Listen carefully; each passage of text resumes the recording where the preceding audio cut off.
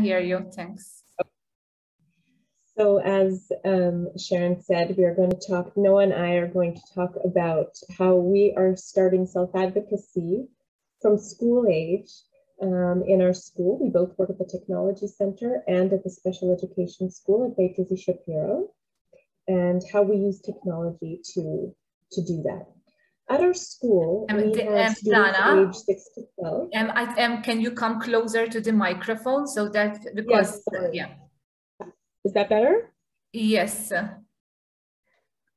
Better? Okay. Can you speak so that we can hear you? At our school, we have students age 6 to 12. Dana, change to presentation mode.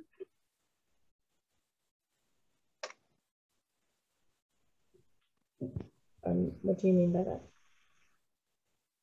Slide, we can see, את השקופיות בצד, אנחנו רואים. I'm in presentation mode on my screen. רוצה לבוא. Maybe you can share it again. Now you unshared it. Yes. I will share it again. את יכולה גם לבוא אליי, החדר, אם את רוצה. Is this better? Yeah. Yes, and maybe if you can maybe like raise your voice a bit so that the interpreters can hear you better. Okay. Sure. So at our school, we have students age 6 to 12. They have complex motor and intellectual disabilities, and many of them use communication devices. We have multidisciplinary staff, so therapeutic staff and educational staff, and we work together in a transdisciplinary approach. We also consider the family as a partner in our approach, and we follow the model of the ICF and focus on participation.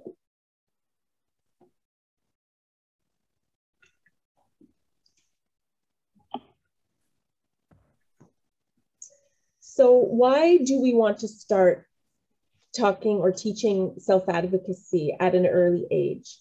First of all, we need the children, or we would like them to discover their own voice and discover who they are. And that will help avoid the development of learned helplessness.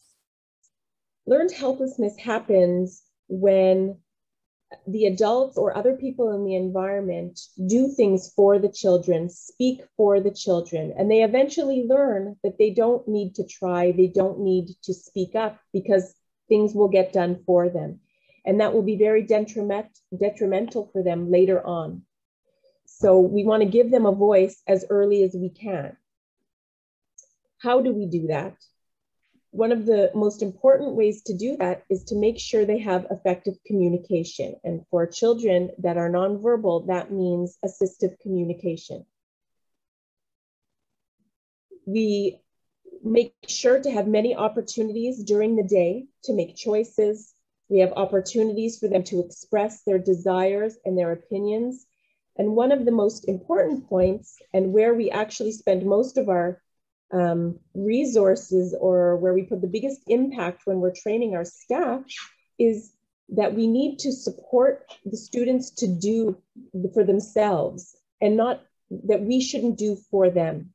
And whether it's, it's not done intentionally or with bad intention, but oftentimes staff do things for the children, and we need to make sure they understand that the children need as much as they can to do for themselves. So at our BIS Shapiro School, we initially implemented self-advocacy in the adult programs, and later on you're going to hear from some participants in those programs. But it was realized early on that we needed to, or it was realized that we needed to start fostering the seeds of self-advocacy much earlier. And so we came to the school and we got training with Lilach, and we educated the professional staff and the support staff. It's very important that the educational assistants in the classrooms get the education as well in the training. And we started to integrate self-advocacy into the program as, and into the curriculum as a core value. And I'm going to show you, or talk about a few ways in which we did that. But first, it's important to acknowledge that once you give a voice, you introduce dilemmas. School is not a democratic place. School has rules. School has a particular way that things need to get done. And even more so in a school for kids with special needs, there are therapies that have to happen. And how much space do you give for choice? So there's a balance between creating opportunities for self-advocacy and still maintaining some order in the school culture. We had a lot of discussions about that, about what's appropriate, or when it's appropriate for children to choose things and what they're able to choose and what their abilities are. But what's important here and what the lesson really is that they can choose, that they have a voice and they can voice their opinion. But it's important for them to also know that just because they've chosen something or voiced their opinion doesn't always mean that that's what they're going to get or that's what's going to happen. That's an important lesson to learn too. But at least they know that they have a voice and then they can use it. So where we heavily rely on creating this self-advocacy is with communication. And this is very much where the technology lies, is in assistive communication. And we need to assume that the speaker or the user of that device is intending what they say. So whatever they press on their device, they meant to say it. And oftentimes that's not clear, but we want to assume that intent and we want to acknowledge what they've said. And that way they learn that their voice matters. Many of our students are not yet literate. They're symbol communicators. That means that whatever is in their device is up to us. The limits of their language, we are the limits of their language because we are the ones who put the symbols into the device. And that's very important to remember. And because of that, we need to make sure that we give them language of disagreement, or we give them language of discontent, so that when they're unhappy or when they have something to say, they have the variety of things to say it with, even though maybe that's something that we don't want to hear, but they have to be able to say it and express themselves. The other thing about communication is that allowing communication beyond the obvious needs. Yes, of course, they need to be able to answer yes and no and say when their basic needs, when they're hungry, when they're thirsty, but they need beyond that. They need to be able to express all kinds of ideas and to be involved in conversations. But even the basic needs, it's beyond the obvious in communication. We want to help them initiate. This is just a simple example. You're in a class, the students are eating, and afterwards they need help to clean up. Many of our students can't use their hands themselves, and they can't speak on their own without a device. So after a meal, the educational assistants will clean them up and wipe their face. But I wanted to make sure that this student in particular, that he could ask for it. He can't do it himself, but there's no reason why he can't ask. And he can have the opportunity to say, my face is dirty, please clean my face, instead of somebody just assuming that it needs to be done and doing it for him. Another thing that we introduced was a student council. This may seem obvious at many schools, but at our school, it was something new. And the assistive communication really came in handy here, not just handy, it was essential. And because of the communication programs, all the students had an opportunity to create a platform. If they wanted to run for the student council, they used their communication programs and created a beautiful platform that they could then present themselves to their classmates, and their classmates could later then on their own devices read it in an accessible manner and hear it again. And of course, using the assistive communication is how they participated in student council meetings and had their voices heard. And the student council in and of itself is a wonderful opportunity for them to practice self-advocacy. We also started integrating students into their own IEP meetings. So every student, according to their own abilities, some were able to share with us what their desires were to learn for that year. Some just participated by listening and hearing what was going on. And others were able to hear later if it was something that they couldn't participate in for whatever reason. But it's important to understand that their presence is felt, and they understand and are very much a part of the process of creating their goals for the year. Another way that we promote self-advocacy is by providing many opportunities for choosing and voting. In day-to-day activities, multiple times throughout the day, and that is something that has really been integrated by the staff, and it's just something that we do naturally. And one of the things that we've done is a lot of voting, which is important, I think, for the students to learn that, yes, they have a voice, but when you're in a group situation, everybody has a voice. And sometimes the majority rules, and you may not always get what you particularly want, but that you have the opportunity to voice your choice and your opinion. And in this particular example, we have a lesson where the children are, it's sort of like a research project kind of lesson. And it was the children that chose the topics. They had homework, they went home, they decided what they wanted to learn. They came back and presented everyone the idea, and then we had to vote. And whatever choice they voted on was what the class then researched. And each student chose their own subtopic. So there are a lot of opportunities here for giving them the sense that they get to choose and they determine what happens during their day. We also incorporated a weekly lesson, basically where they learned about problem solving, how to recognize a problem, how it feels when we come across a problem, and thinking of solutions together. And what's really nice about that is they learn to come up with things on their own, solutions on their own, and that it's okay to ask for help when it's something that they really need. We also find opportunities to actually practice the advocacy. So for International Accessibility Day for people with disabilities, we took the opportunity to have a discussion with them about what is accessibility? Why do they need things to be accessible? What are their challenges? We took them outside and they actually examined the front gate to the school to see if it was actually accessible. And it's a wonderful opportunity for them to develop identity of themselves and what their strengths are and what their challenges are. And then later they came back to the classroom and they used their technology, their AAC, to create, to write a letter to the CEO and tell him that the gate isn't accessible and we need it to be more accessible for them. So it's a wonderful opportunity for self-advocacy.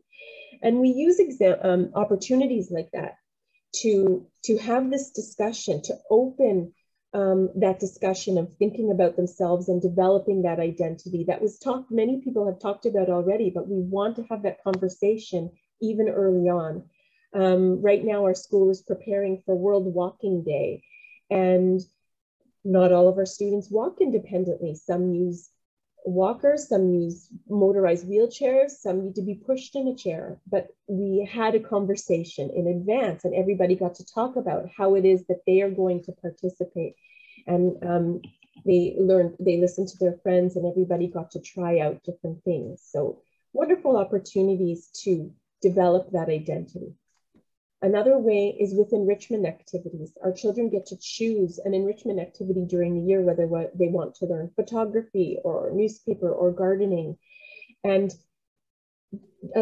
we feel that enrichment also leads to developing an identity and understanding things that they like to do and different ways of expressing themselves that they were able to carry with them and use later on in their life. And they learn through these self-expression, ways of self-expression, they learn that what they have to say matters. Dana, just to tell you to start concluding, thank you. Yeah. Just one more example that we often also consult our students when it's something that matters to them. And we've brought in developers about different technologies that the children use, and the developer ended up having a conversation with the students.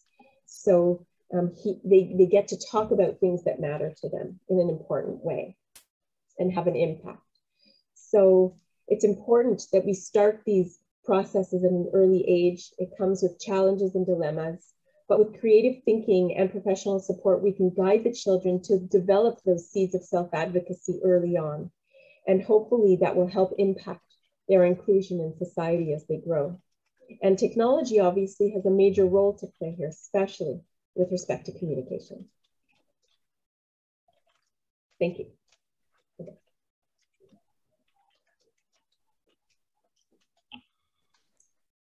Thank you, Dana, and Noah. It's really interesting to see how AAC can help with self-advocacy, and thank you for sharing these ideas with us. Now I introduce our last panelist, Lila Ahbar, who's the manager of the Leadership Center for People with Disability in BIS Shapiro in Israel, and she will be explaining their work on leadership with AAC users and will present also the AAC leadership group. And after, she will be also talking about the leadership group of health who are working on how to make health services accessible. Lila, the floor is yours. Thank you. Thank you. I will present. You are muted, Lila. No, but we can't hear you. I can hear her. I can hear you. Okay. Okay, so I will present with my partner, Dr. Orly Hebel. Please join me, Orly. And we'll continue what we just heard about self-advocacy and leadership in the presentations before. So I'm Lilach, I'm a community social worker. I work at BIS Shapiro, Israel. I'm in charge of a leadership center of people with disabilities. We have 7 different leadership groups and a total about 80 activists, all people with disabilities. These activists are engaged in social change and activities for policy change. So now you're going to hear about one of the groups, the leadership group of people who use augmentative and alternative communication, AAC. And immediately after us, you will hear about another leadership group from our center, the Health Forum, a leadership group which deals with issues of health among people with disabilities. Okay, good afternoon. I'm Orly Hebel. I'm a speech and language pathologist and a member of the Israeli ISAC chapter. ISAC is a non-profit organization that supports people who use AAC systems and internationally promotes awareness to equal accessibility in all life circles for persons who cannot communicate. Actually, we want to tell you that this group was a joint initiative of ISAC Israel and BIS Shapiro, and Lilach and me collaborate in coordinating the group, creating a conjunct dialogue of themes related to leadership and communicative competence of the participants. I think that's the best part, that we'll hear from the participants themselves. We filmed in advance as they do not speak English, and I would be very happy if you could share the video of the group right now. אנחנו קבוצת מנהיגות של אנשים המשתמשים בתת"ח, תקשורת תומכת וחלופית, שותפות של BIS שפירא ועמותת ייצוג ישראל.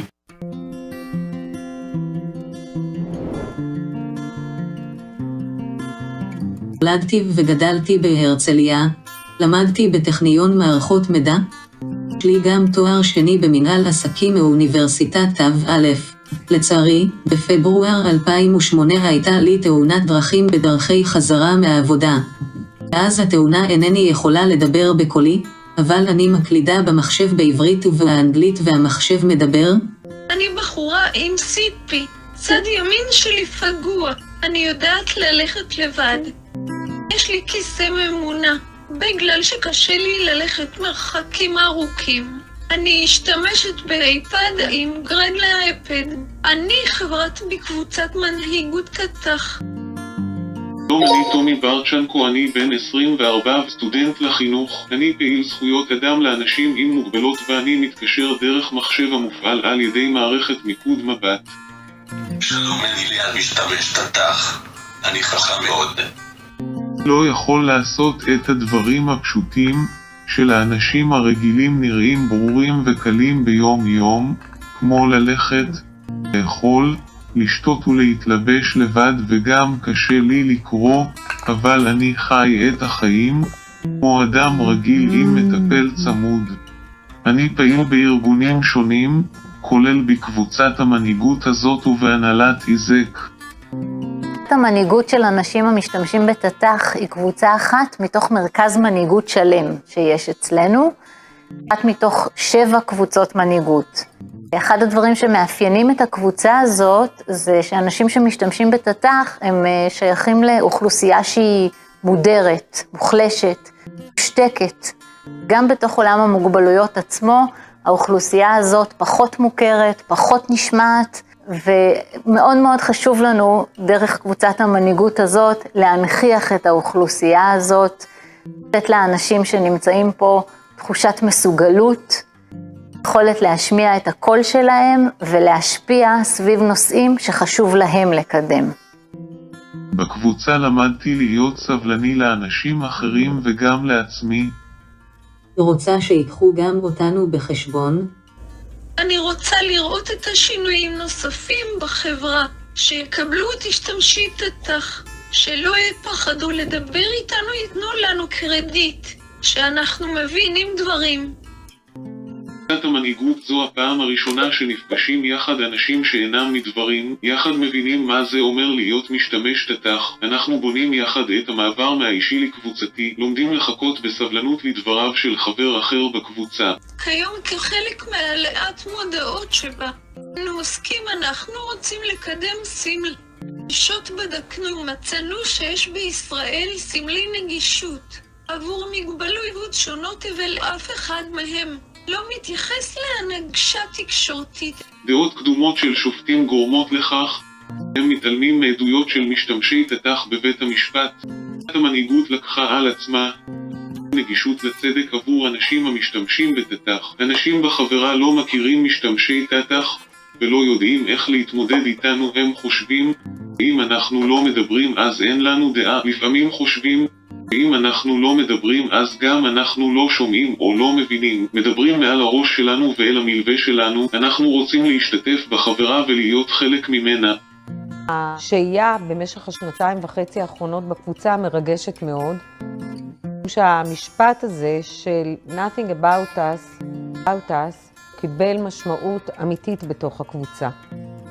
התפתחו ברמה האישית, ביכולות שלהם לנהל שיח תקשורתי שוב לאחרים ולעצמם, ואני צופה שאנחנו נגיע רחוק. זאת קבוצת מנהיגות ייחודית, אין עוד כמוה בארץ ועוד מעטות מאוד בעולם.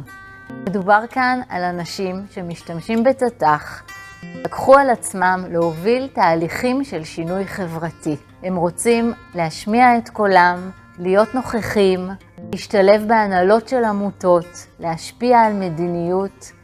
אותי זה מאוד מרגש. החוויה שלי שהכל אפשרי, קבוצות יכולות להתאגד ולהשמיע קול ולעשות שינוי חברתי. גם קבוצות שאף אחד לא חשב יוכלו להתאגד, יכולות להתאגד ולהוביל שינוי משמעותי.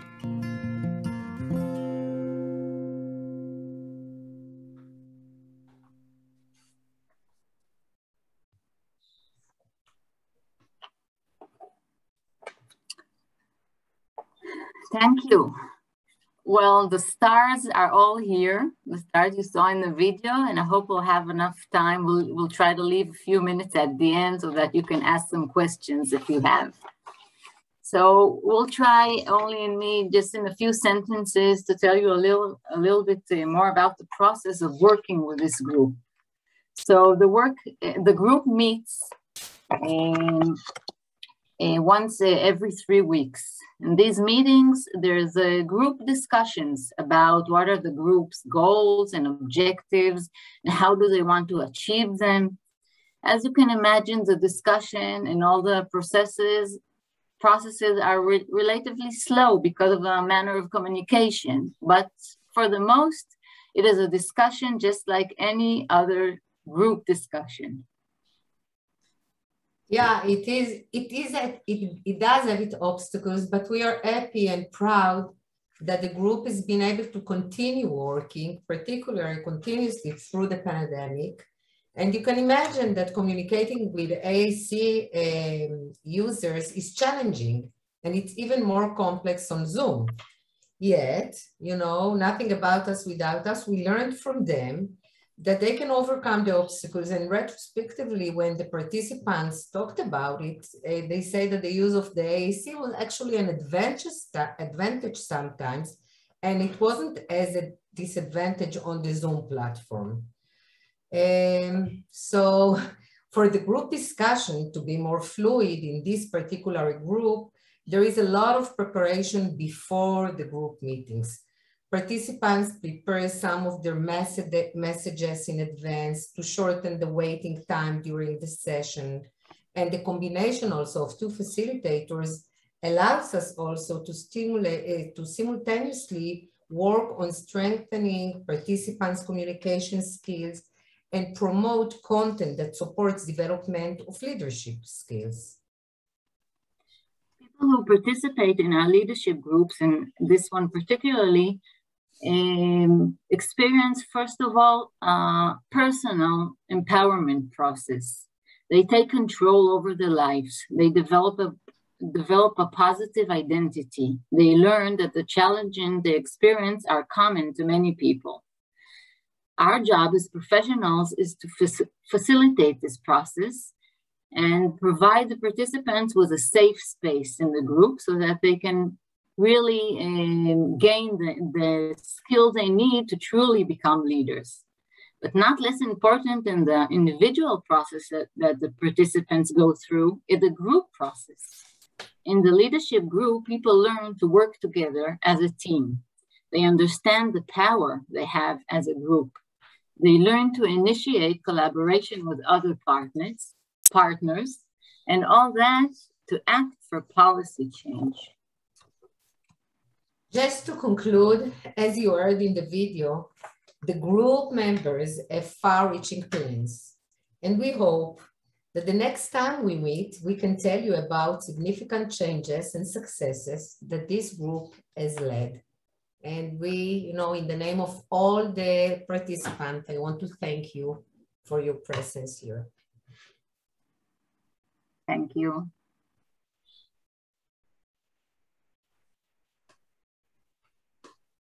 Okay, so we'll pass now to the next presentation, Sharon. Yes, that's right. We can move to the next presentation, which is about health services and how digital can enhance accessibility. So, okay, so the presenter will be Osnat Lahat and Einat Perry from the leadership group, and the stage is yours, Osnat.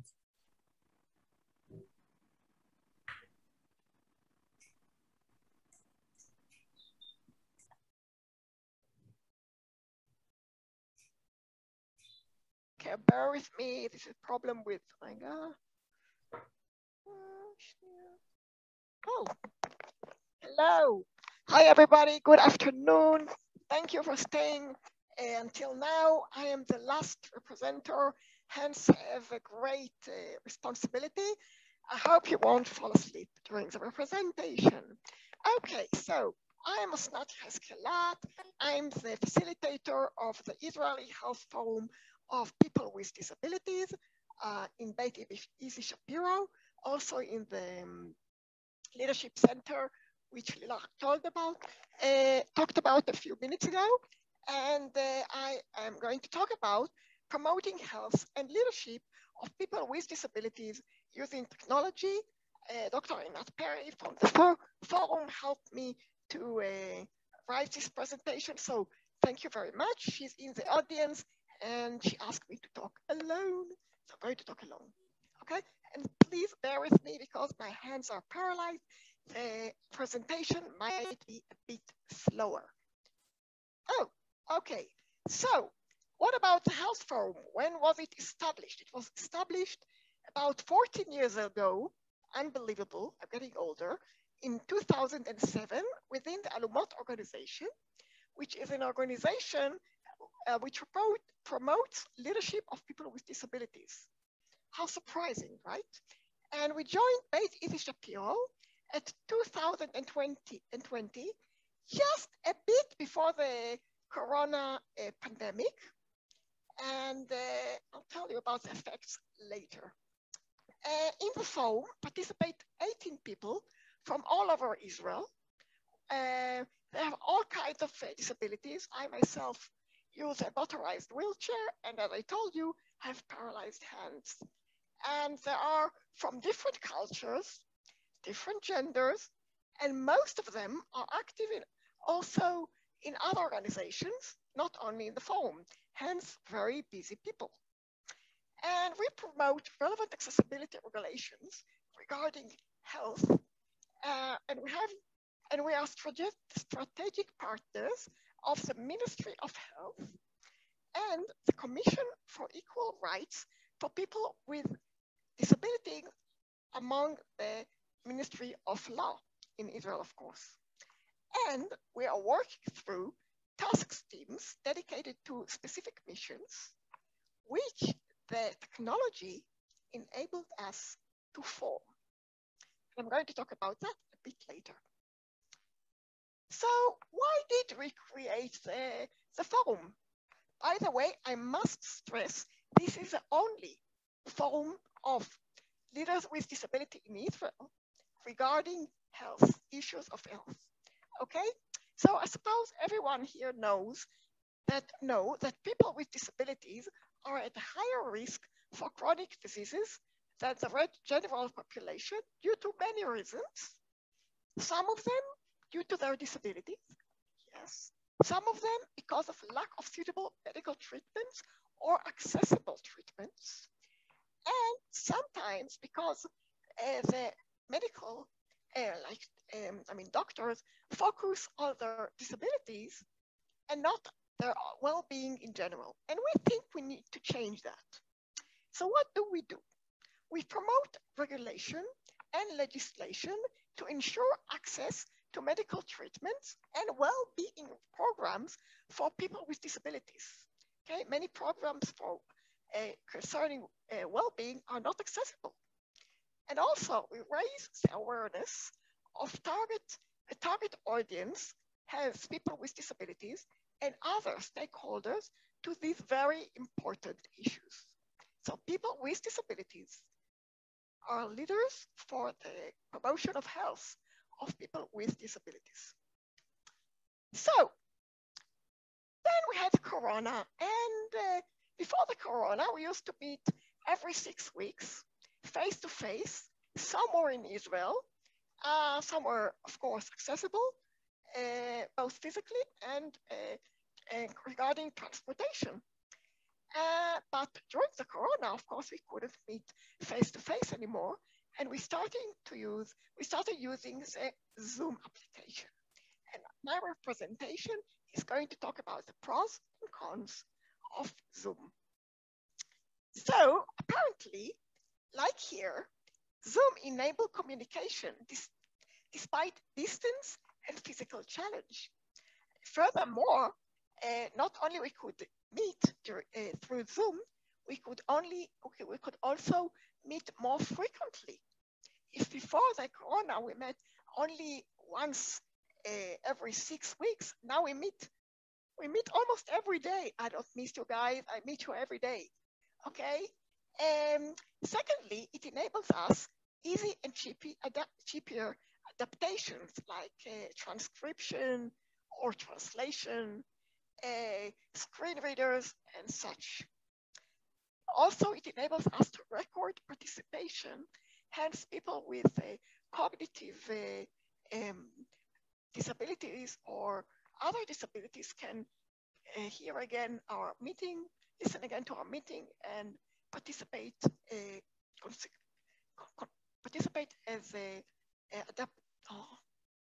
participate again, okay? So, but still, technology has some cons. One of the problems with technology is not also always that adaptable to people with disabilities. We are Hebrew speakers, and transcription in Hebrew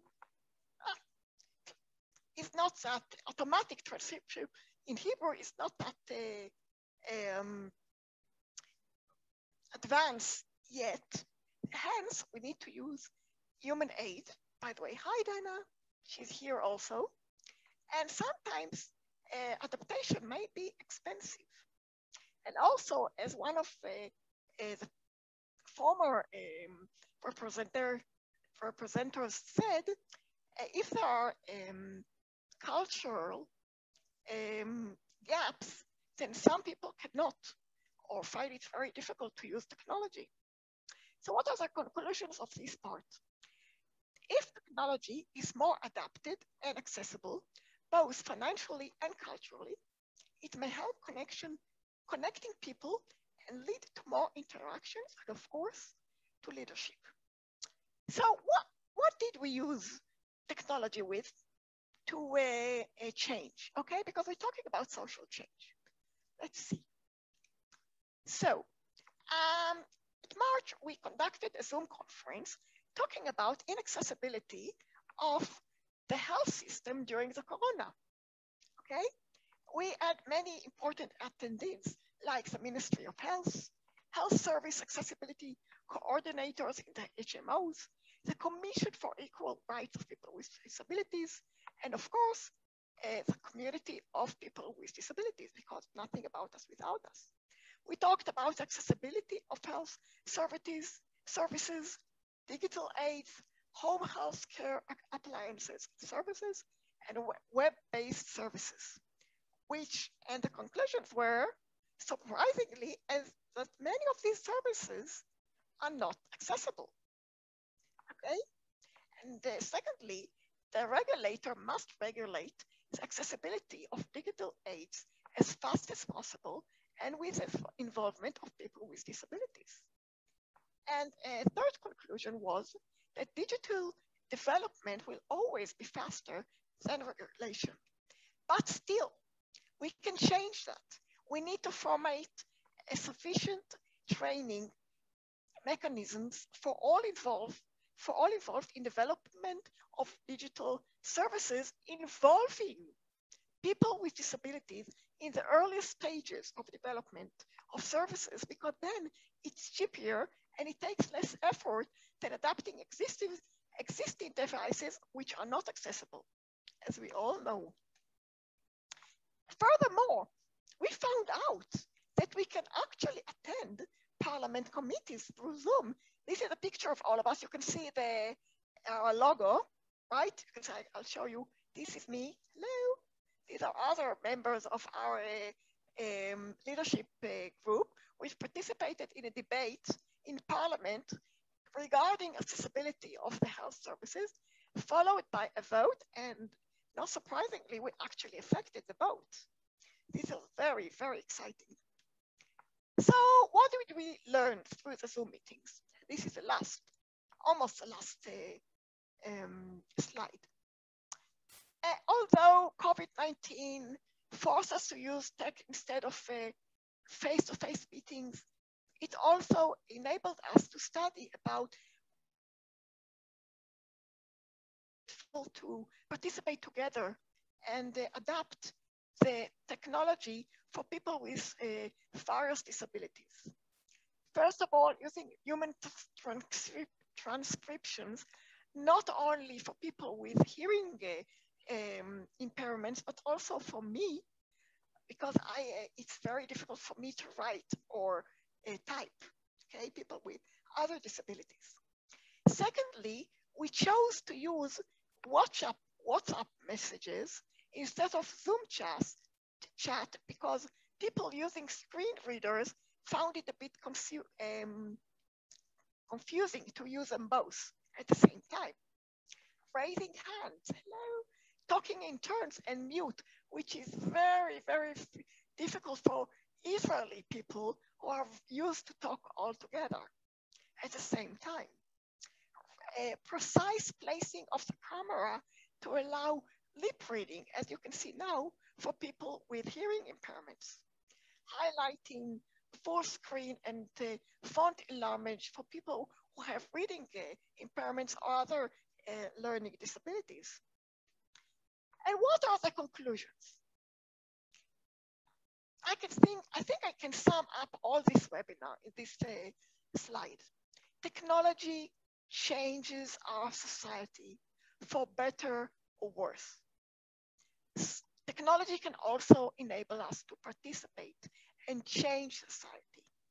In order for people with disabilities to benefit from technology, it needs to be adapted to different capabilities, what a difficult word, and cultures of various communities to follow regulation, to be developed carefully, and above all, and most importantly, to involve people with disabilities in all steps of development, because nothing about us without us.